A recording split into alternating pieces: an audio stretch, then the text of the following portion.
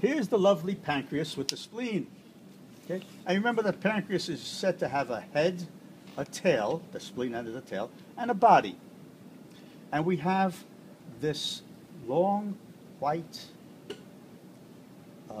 duct that's going to collect the digestive juices being made here and send it into the small intestine, into the duodenum of the small intestine, right there. It's going to squirt in.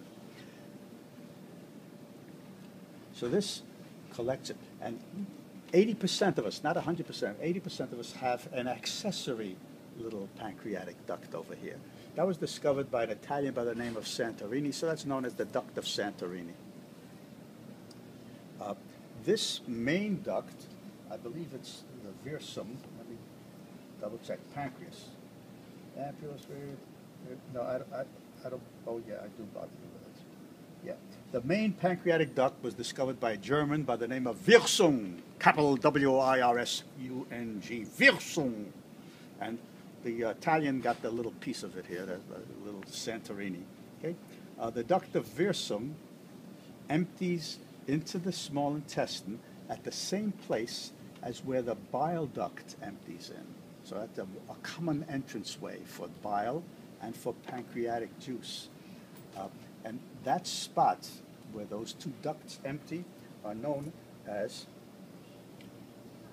I want to make sure I'm giving it to you, it's the ampulla of Vater, V-A-T-R. Vater in German is pronounced Vater. So again, I don't know why the Germans got so much involved in the digestive system. They can't cook worth a damn. All of these should be Italian names here. They can cook. But somehow the Germans did all of these discoveries.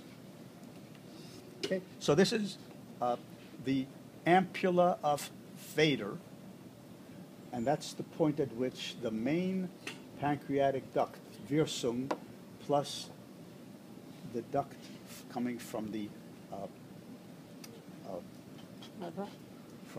from the gallbladder, that empties in at that point, mixes with the food as it passes out of the stomach into the small intestine, into the first part of the small intestine. Okay, so there's really nothing else I can ask you. I can bug you with other things. For instance, you got to know this is the bile duct. You got to know that this is the hepatic portal system right here, part of the hepatic portal system. This is the artery going into the liver, so this is the hepatic artery. Okay? This then would be the celiac artery, hepatic artery, gastric artery, splenic artery. Remember I taught you that stuff? Huh? Yeah. See? So it's all here.